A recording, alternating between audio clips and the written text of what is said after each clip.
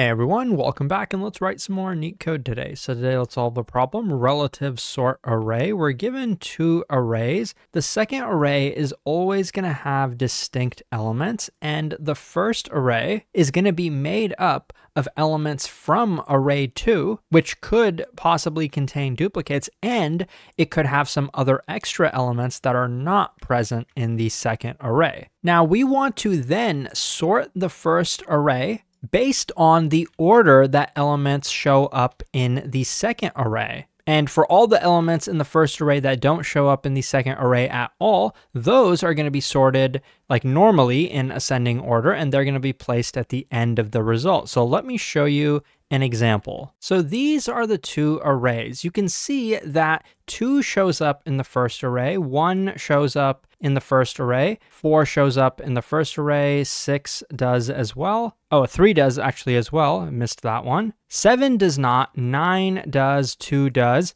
So there's actually only 2 elements in the first array that don't show up in the right array. So just to be clear what the question is asking for, our result is going to look something like this. We just want to take these elements and sort them, but the sorting is not going to necessarily be in ascending order. What they're telling us is that 2 has the highest precedence. All of the 2's in the output have to go at the beginning. So we're going to have 3 copies of 2 at the beginning. Then 1 has the highest precedence. We have a single 1, so we're going to add that to the output. Then 4 has the next precedence, so 4 is here. There's just 1 of them, so that's going to go there. 3 comes next. It looks like we have 2 of them, so 3, 3. And 9 is next. We have a single 9 over here, and then 6 is next, and we have a single 6. Okay. So this doesn't look like the sorted order that we're used to,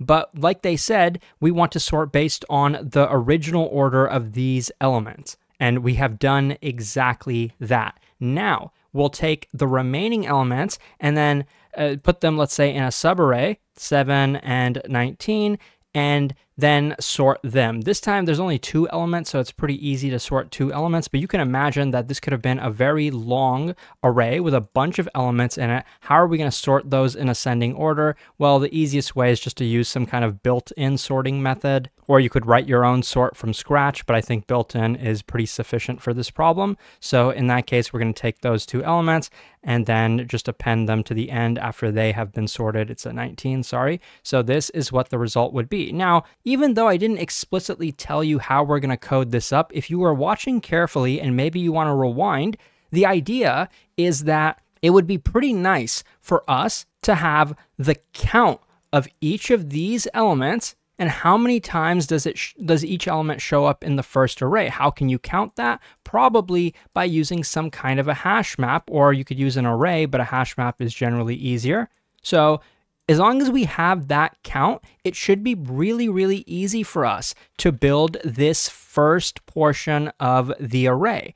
And while we're doing that, like while we even build that hash map, we can actually build the array of elements that don't show up in the first array. And then at the end, we can sort that and then add them to the end of this. So that's the idea I'm going to be using. And the overall time complexity of building this part is really just going to be the length of the first array. Let's say that is a big O of n. And I'm only going to use n. Let's say n is the size of the first array, and let's say m is the size of the second array. We know that the first array is always going to be bigger or equal to the second array, so I'm just going to use n for the time complexity. So it's going to be that, but we don't know how many elements are going to be outside of the first array. So it could be like that dominates the time complexity. So that could be proportional to n. And if we're going to sort those elements, we're going to do an n log n algorithm sorting those. So this is going to be the overall time complexity. Space complexity is also going to be O of n because we're going to kind of have a hash map for these. Actually, I think it'd be more appropriate. Actually, yeah, O of n because we're going to be building this subarray as well.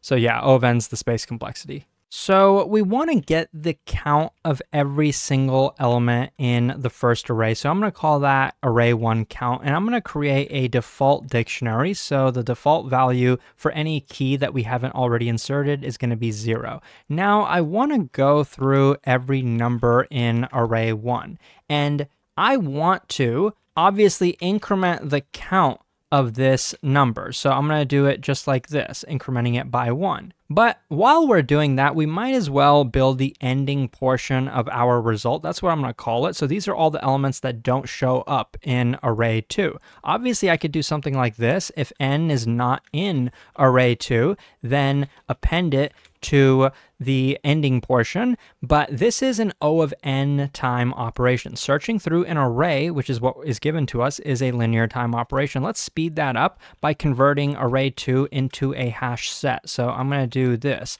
Array 2 is now a hash set, and now I'm going to check as long as this element is not in the hash set, go ahead and append it to the ending portion. So now we can go ahead and sort end, but we're not done yet. We need to build the result. We need to get all elements that do show up in array 2. And we also want to have them sorted in that relative order. So what I'm going to do is something kind of clever. I'm going to go through every element in array 2 from left to right, because we know the first one has the highest precedence. So then how many times does that element occur in the first array? Well, good thing we counted exactly that. So I'm going to get the count of this element in the first array. So however many times that occurs is how many times we're going to loop. And then for each time, we're going to append that element to the result. So the result will now contain every element that shows up in array 2. So now what do we want to do? We just want to merge this array with this one. Well, merge might not be the correct word. We want to append this array to the end of this one. The easiest way to do that in Python is actually like this, result plus end.